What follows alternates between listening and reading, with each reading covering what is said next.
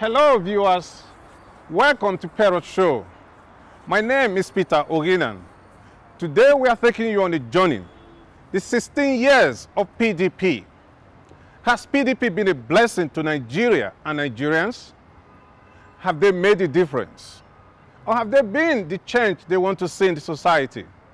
What do we as a nation remember about PDP?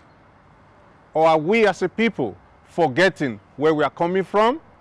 Today we join some PDP elders and leaders as they relive the 16 years experience of PDP and what their future plans are for the people of Nigeria.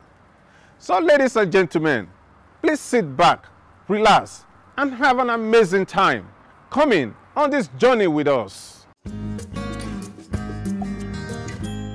I think in a situation like this, it is only fair that we examine where were we pre-1999. Where were we for the 16 years also that PDP was in government? And where are we now that PDP has left government? Nigerians can easily recall that as a result of suffocating military regimes in this country, we came into office in 1999 when the confidence of Nigerians in their country and even in themselves had went down. We came in at a time when nothing seems to be working. We came in at a time when Nigerians were checking out of this country because they felt nothing good could happen in this country. And so they are going like Andrews, they were checking out and going to look for greener pastures. The annulment of June 12th election and the excesses of Abacha's regime brought so much pains and anger that it threatened the survival of Nigeria as a country. Chief Obasanjo, who survived the tyranny of the Abacha regime, regrets the fact that his friends did not live to share their experiences. I was released. Of course, not the man who put me in jail released me. Another man released me.